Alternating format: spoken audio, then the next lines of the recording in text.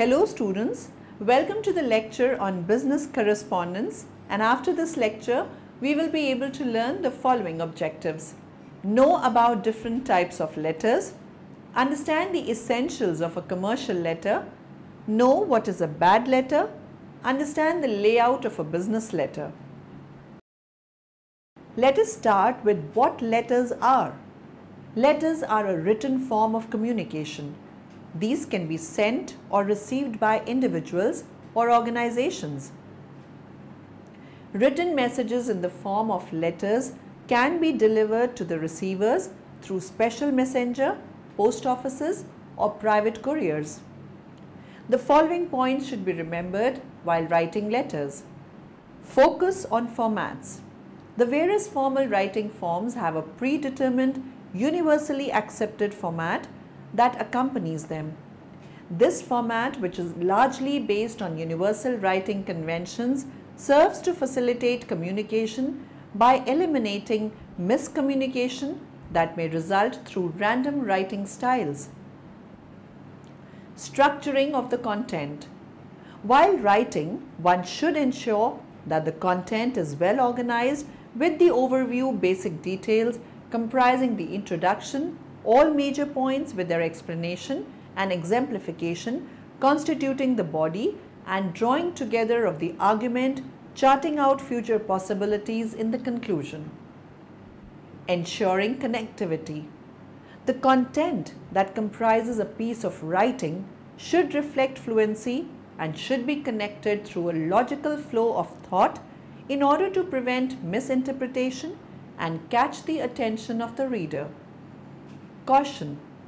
Care should be taken to ensure that the flow is not brought about through a forced, deliberate use of connectives, as this makes the piece extremely uninteresting and artificial. Tempering the content as per the level of formality. The level of formality that is shared between the sender and receiver should define the use of salutations, the vocabulary, the content, the format, and even the medium. Steering clear of short forms. People may not be aware of the meaning of various short forms and may thus find it difficult to interpret them. Short forms can at times be culture specific or even organization specific and may thus unnecessarily complicate the communication. Importance of grammar, spelling, and punctuation. Improper grammar can at worst cause miscommunication and at least results in unwarranted humor and should be thus avoided. Effective use of punctuations facilitates reading and interpretation and can, in rare cases, even prevent a completely different meaning, which can result in miscommunication from evolving. Sensitivity to the audience. One needs to be aware of and sensitive to the emotions, need, and nature of the audience in choosing the vocabulary, content, illustrations, formats, and medium of communication, as a discomfort in the audience would hamper rather than facilitate communication. Importance of creativity. In order to hold the reader's attention, one needs to infuse creativity to break the tedium of writing and prevent monotony from creeping in. Creativity, however, does not involve only humor or being insensitive to the readers, and defines the style of the communicator. Avoiding plagiarism. Any source from which matter has been taken should be acknowledged by providing references or quotes either in the body of the text or at the end through footnotes, a reference list, or bibliographical details. Avoiding categorical, opinionated points of view. Paying attention to categorical, opinionated points of view in the context of written communication becomes in fact all the more crucial as it serves as a recorded statement that can be referred to time and again, resulting in greater alienation of the audience. Avoiding excessive use of jargon. Excessive use of jargon can put off a reader who may not read further. Awareness of the audience medium. The medium needs to be chosen as per its suitability to the audience content. While the content would need tempering as per the medium audience.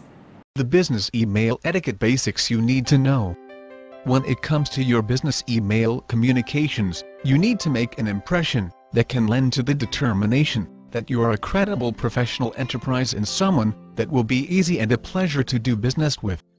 You only have one chance to make that first impression, which will be invaluable to building trust and confidence. Next are the key business email etiquette issues that need to be considered with every commercial email sent.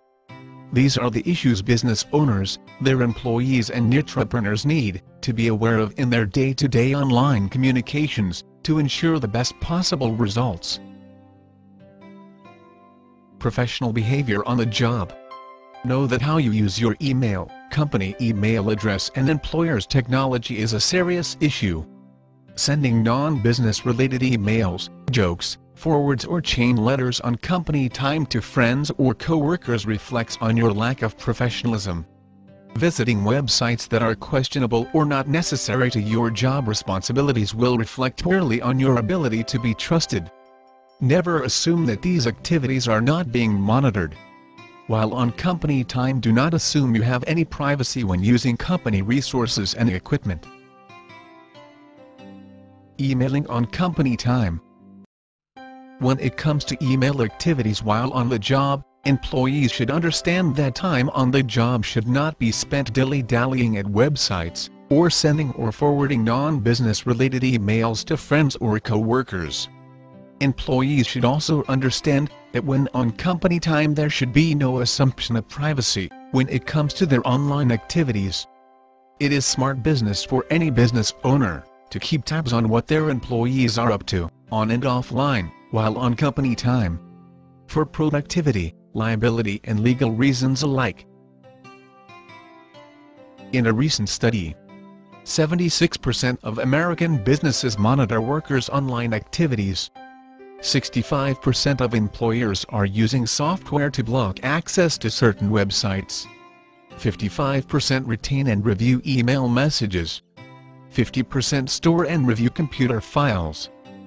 26% have fired workers for misuse of the Internet. Subject field. The subject field is the window into your email and can many times determine even if your email will be opened. If this is an initial contact with a customer based on their request through your site or otherwise, be sure to have a short subject that indicates clearly what the topic of the email is. Typos, all caps or all small case can lend to the impression you may be spammer. Typing in all small case or all caps. The subject field should be typed in proper case. All small case makes you look like spammers or that you lack education. All caps looks spammy as well, and infers an elevated tone. Save your emphasis for the content of your email, inputting a cryptic phrase that is not clear about the actual content of the email. Study after study shows that folks look to the subject field to prioritize their emails and more importantly determine, even if they will open the email, nothing but an honest, concise and clear subject field will do. Level of formality. Your business email wardrobe. Informality in business email is like wearing a wrinkled suit, a tie with a stain or an outfit that is too tight or revealing. People notice you but for all the wrong reasons. You know folks who do this in your office or workplace. What is the perception they leave? When you email a new client, associate or partner, if you are too informal, not addressing with respect, using proper grammar, sentence structure, spell check, etc., your inquiry may not be taken as seriously, nor will the perception of what you will be like to work with or do business with be positive one. Addressing. How do you address your new contacts? I will suggest initially that you assume the highest level of courtesy. Hello, Mr. Aurora, dear Ms. Lekka, Dr. John, etc. Until your new contact states, call me Andy or you can call me Sam. You will also be able to pick up clues on when you can address have a more relaxed tone by how contacts approach you as well as how they sign off. Most business people do not mind being called by their first name. However, in a global economy, that can be perceived as taking premature liberties in the relationship if used too soon. Always use Dr., Mr., Ms., Mrs., first name, last name to address people formally. 2. From, CC, BCC, RR, subject, only use CC or carbon copy when it is important for those you want to know about the contents of the email. Overuse can cause your emails to be ignored. Don't use return receipt on every single email. Doing so is viewed as intrusive, annoying, and can be declined by the other side anyway. Include addresses in the to field for those who you would like a response from. Make sure your name is displayed properly in the from field. Never expose your friends' or contacts' emails addressed to strangers by listing them all in the to field. Use BCC. Formatting. Refrain from using any formatting in your day-to-day business email communications. Unless you would type something in bold crimson letters on business letterhead, don't do it when emailing for commercial gain. With all the spam filtering going on today, the more formatting or embedded images, that higher the chance that your email could be blocked as spammy. Even something as simple as using a different font makes your emails display contingent upon the recipient having that specific font on their system, or a default to their designated default font. Keep in mind the recipient may not have their email program configured in such a way as to display your formatting the way it appears on your system. Emails attachments. When sending large attachments, always zip or compress them before sending. Never send large attachments without notice. Always ask what would be the best time to send them first. Learn how to resample or resize graphics to about 600 pixels in width before attaching them to an email. This will greatly reduce download time. Never open an attachment from someone you don't know. And outgoing. It is better to spread multiple attachments over several emails rather than attaching them all to one email, to avoid clogging the pipeline. Make sure the other side has the same software as you before sending attachments, or they may not be able to open your attachment. Use PDF files instead. Signature files. Keep your signature files to no more than 5 to 6 lines, to avoid being viewed as egocentric. Limit your signature to your website link, company name, and slogan or offer or phone number. Include a link to your website, where the recipient can get all your contact information from A to Z. That is what your site is meant for. Do not forget to include HTTP when including your website address within emails and your signature file, to ensure the URL is recognized as a clickable URL, regardless of the user's software or platform. Respond promptly. You should do your best to respond to your business communications as quickly as possible. This is a customer service issue that should not be underestimated. By not responding promptly, you appear unorganized, uncaring, or worse yet, risk being outperformed by your competitors, who understand the importance of appearing efficient and on the ball. To summarize, when forging new business relationships and solidifying established partnerships, the level of professionalism and courtesy you relay in your business email communications will always gain clients over the competition that may be anemic, uninformed, or just plain lazy in this area. When it comes to business, regardless of mode of communication used, professionalism and courtesy never go out of style. Depending upon the communication, there are different kinds of letters. Weekly letters. Managers that have large groups of employees and who has difficulties in meeting all of them often choose to publish a personally weekly letter. It is sort of a short summary of news with personal reflections. Personal letters. At special occasions, it can be justified to send a personal letter to employees in order to get attention to a specific issue. One example is a letter that summarizes the past year and wishes all the best for the holidays. Business letters. A business letter is a correspondence used for the purpose of carrying out a business, or it can be called an activity related to writing letters in the business world. It is essential for many business tasks such as inquiries, orders, buying, selling, answering queries, lodging complaints, and reminders of payments, etc. A well-drafted letter can help develop and expand business along with improving and maintaining relations. Persuasive letters. The most common type of persuasive letter is a sales letter addressed to a customer, persuading him to company's product. Sales letters are used to sell industrial products such as machinery, consumer durable products, and other high-value items. Sales letters. Sales letters or offers are the most important written form of business communication.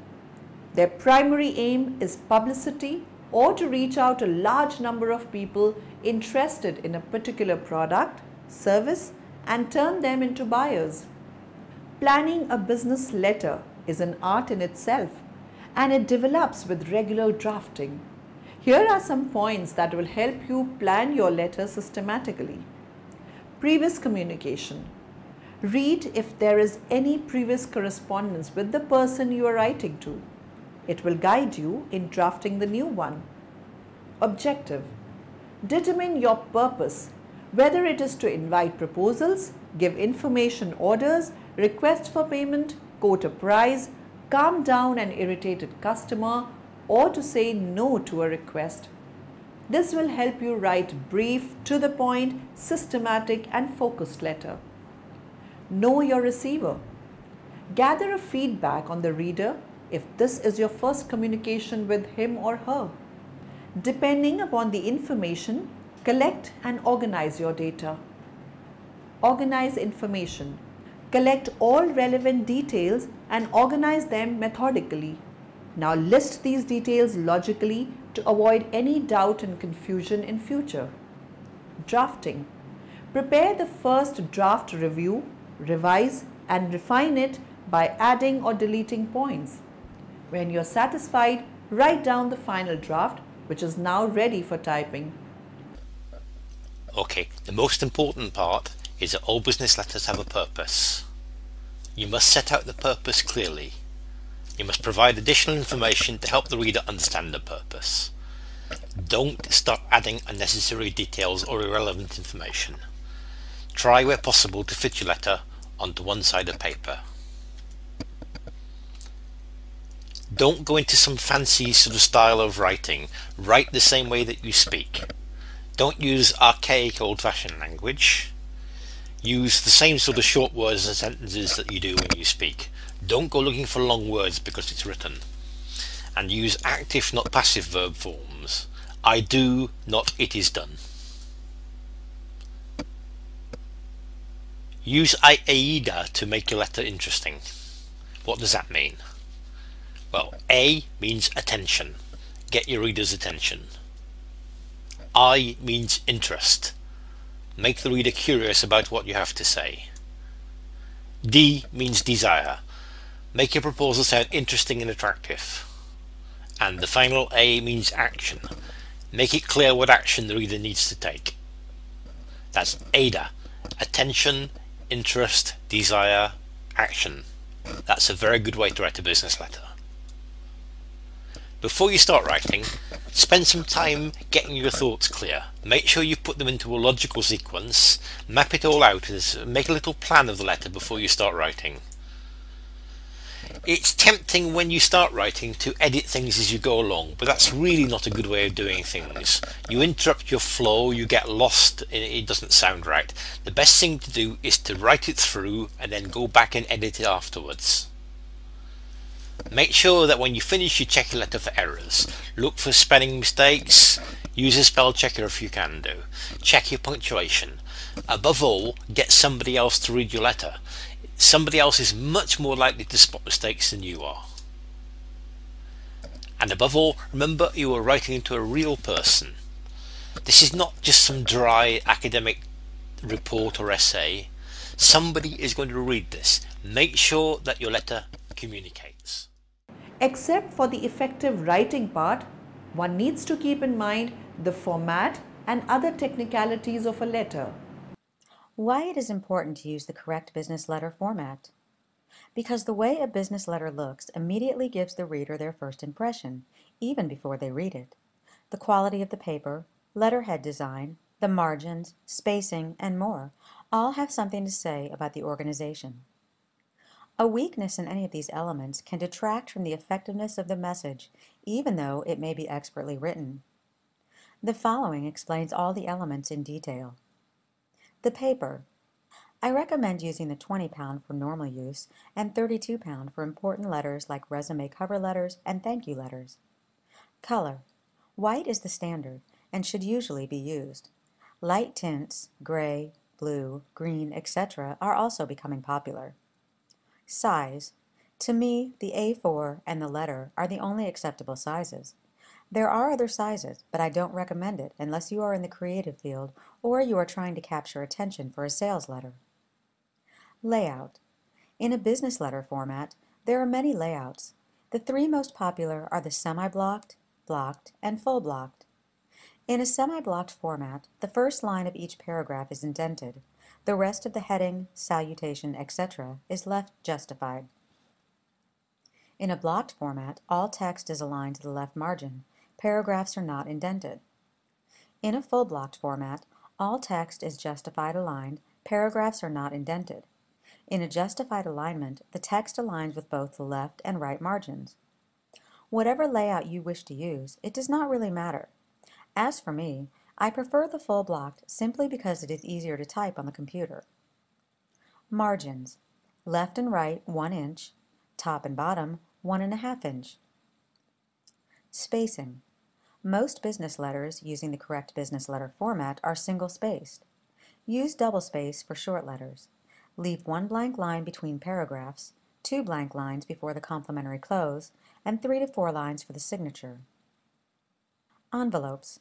Make sure the address on your envelope is easy to read so that it does not get tossed in some mailroom. Place the address just below the vertical center and just to the right of the horizontal center. Any special instructions such as personal, please forward, or confidential goes on the left side of the envelope below the return address. Place an attention line directly below the company name on an envelope. Make sure the address on the envelope is written so that a postal worker can read it at a glance. When both the street and a post office address are given, the Postal Service will deliver your letter to the address that appears directly above the zip code. On the envelope address, type the names of foreign countries all in caps. Spell out all numerical street names from 1 to 10.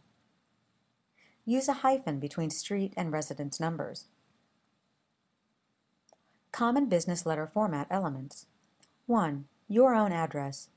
In most business situations, you will be using your company pre-printed letterhead. If you are using a blank paper, then type out the address. 2. Date lines. Place the date at least 2 spaces below the letterhead. The line may be flush left or right, or centered below the letterhead. Do not abbreviate the month or use ND, ST, or TH with the day numbers, like May 5th, 2011. Also, do not use a month's number, like 6/23/11. Both date orders listed below are appropriate. However, the latter is used mainly by the government, the military, and those outside the United States. December 10, 2010, 10 December 2010. 3. Receiver address. Type the receiver's address in this section: addressee, address, city, state, zip. Make sure a person's name is spelled correctly. A recipient may decide to ignore a letter that was written by someone who cannot spell his or her name. Do not use both the title and the degree of a person. For example, write either Harry Beaver, DDS, or Dr. Harry Beaver, and not Dr. Harry Beaver, DDS. 2 or more men are addressed as Messrs., which means Misters. Do not use first names with this abbreviation: Mr. Smith, White, and Fury. 2 or more women are addressed as Madame, Mademoiselle, or Mademoiselles. Do not use first names with these abbreviations: Mademoiselles Barb, Lionel, and Gray. When addressing couples, give both appropriate titles: Dr. and Mrs. Harold Wright, Mr. Harold Wright, and Dr. Margaret Wright. Doctors Harold and Margaret Wright, Dr. Margaret Wright and Mr. Stephen Jones, Mr. and Mrs. Harvey Adams Quinn, Ms. Margaret Wright and Mr. Stephen Jones. In selecting a title, always notice the way an individual identifies him or herself. For example, some who hold degrees do not use their titles while others do. Some married women prefer Mrs., others prefer Ms. If you do not know the title the woman prefers, use the standard Ms. or drop the title altogether. Place the inside address at least 2 lines below the date. Place a person's title after his name unless it is unusually long, then go to the next line. Lex Luthor, President. Lex Luthor, Vice President of International Operations. The comma before the abbreviations Junior and Senior is optional. Ken Griffey, Jr., Ken Griffey Sr. 4. Salutation. Always use the name of the individual if you know it. Examples: personal friend or close business associate. Dear Amy. Dear Mrs. Ryder. Dear Miss Spears. Use Ms. if you don't know the marital status or the preference. Dear Ms. Tyler. Dear Mr. Farnham. Dear Dr. Doom. Dear Sir Elton John. If you don't know the name of the individual, address it to the individual's title in the company, and then use Dear Sir or Madam. Here is an example. Head of Human Resource, Evil Empire Inc., 123 Sesame Street. Dear Sir or Madam. But please only use this if you really cannot find out the name of the person. Most companies will tell you who the person is. All it takes is a phone call. It is also quite easy to find this information on LinkedIn these days. If you are addressing to an organization and not an individual, then use the following. Ladies and gentlemen. And if you want to highlight the letter to individuals in the organization, use the attention line as follows.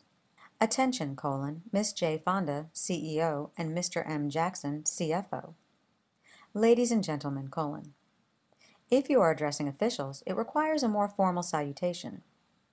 See Addressing Business Letters for Officials and Business Letter Salutation FAQ in the PDF for more information. 5. Letter body. This is the body of your letter.